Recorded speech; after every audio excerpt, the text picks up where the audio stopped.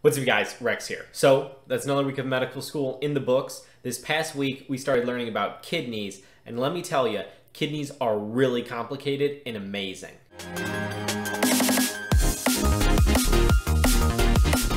So I want to eventually talk about something really cool about kidney transplant that I learned. But before we get there, I just want to talk a little bit about how the kidney works, specifically how a nephron works, which is the functional unit of a kidney, because it's absolutely amazing. And I encourage you to look up other videos if you're interested, because this will not be comprehensive in any way, but I want to make sure you have a basic understanding of how the kidney works to understand how incredibly complicated it is. So basically, the goal of the kidney is to filter your blood and make urine. So we'll throw up right there on the screen now. You should be seeing a picture of a nephron. So it starts off by having some blood go to something called a glomerulus or glomularis. I don't know, I've had like 3 different pronunciations from my professors, so we're gonna go with glomerulus. And so what that is basically a little capillary network inside of something called a Bowman's capsule. And basically what this is it has an afferent arteriole where blood is going to it, and then an efferent arteriole where blood is going away from it. So just to start with some of the amazing control going on here is this efferent and afferent capillary can be selectively constricted or dilated to change the pressure inside this capillary bed inside this Bowman's capsule. And it can do this both with different signals from hormones or nerves, and it also can just do it by itself in autoregulation where it's modulating its own pressure. And so it can adjust the amount of pressure in this capillary. Where there's more pressure, it's forcing more of the plasma and all the stuff in the blood out into this Bowman's capsule. So inside this Bowman's capsule is filtrate, and that is basically almost everything in the blood besides red blood cells. There's some things that aren't filtered, but basically the general strategy of the kidney is to filter everything and then reabsorb stuff that we actually need to keep. So a ton of stuff is shoved out into this Bowman's capsule, and it starts going through a tubule network. First, it comes into the proximal convoluted tubule, where a vast majority of this stuff is reabsorbed. So a ton of glucose, salt, and ions, and a lot of water sucked back in through the proximal convoluted tubule.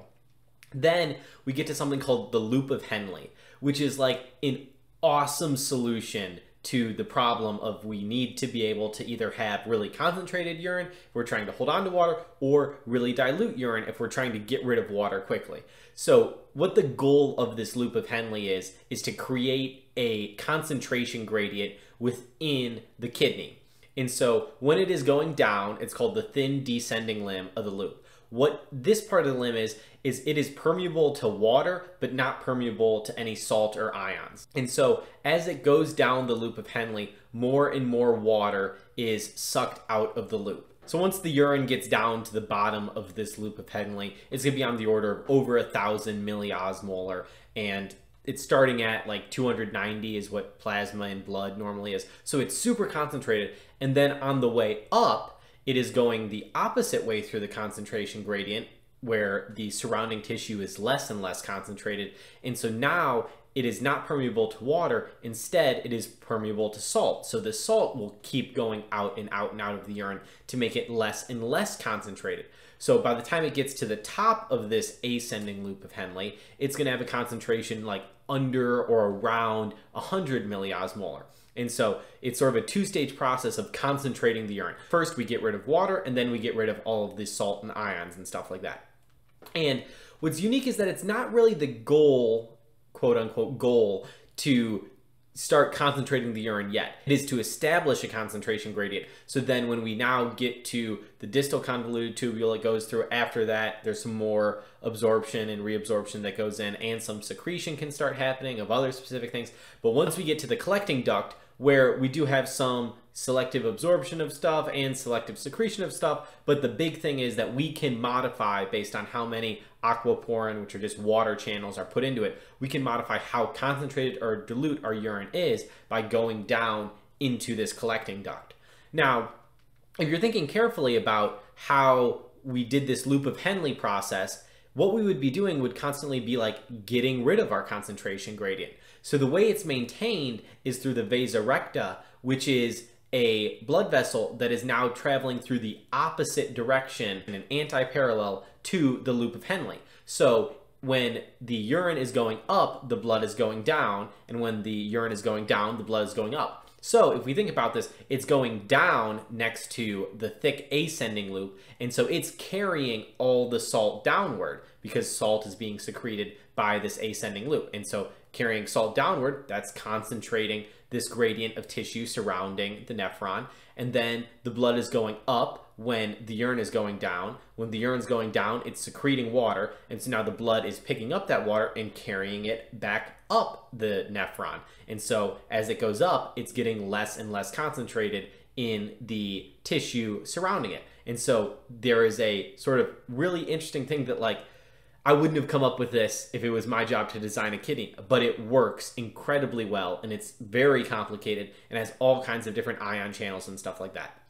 So I just want to talk a little bit about that to make sure you get some idea of how complicated the kidney is, and understand that each step along this way, whether it is the proximal convoluted tubule, the descending limb, the ascending limb, thick ascending limb, distal convoluted tubule, collecting duct, all of that stuff, in addition to the afferent and efferent arteriole, everything can be modified to change the concentration of urine and change the concentration of specific solutes within the urine that sometimes we need to get rid of stuff really quickly or maintain stuff. So the way our body regulates kidney function is very complicated and very redundant. And so there is a lot of nervous system activity in our autonomic nervous system where we have different parts of our body, such as our aorta and the carotid sinus, which are constantly measuring our blood pressure. We'll send those signals to the brain, and then the brain can send signals down to the kidney and get things to respond. Additionally, there's a ton of different hormone regulators. And so in the atria of the heart, there is a peptide that can be released in response to stress that then has an effect on the kidney. In the hypothalamus, it's constantly sensing the concentration and osmolality of the blood, and it can release ADH or vasopressin. Additionally, the kidney itself has the juxtaglomerular apparatus, which is where it's taking that distal convoluted tubule when it's coming back up from the thick ascending limb and running right by the glomerulus and comparing the concentration to the original blood, and it can release something called renin, which goes and does a whole pathway with angiotensin, and that modifies the kidney. Additionally, there's a hormone called aldosterone, which is released by the adrenal glands, which actually sit right on top of the kidney, but it just goes into the blood and it finds its way to the kidney, and that can modify the function of the kidney additionally. So there's all kinds of different ways to modify the kidney.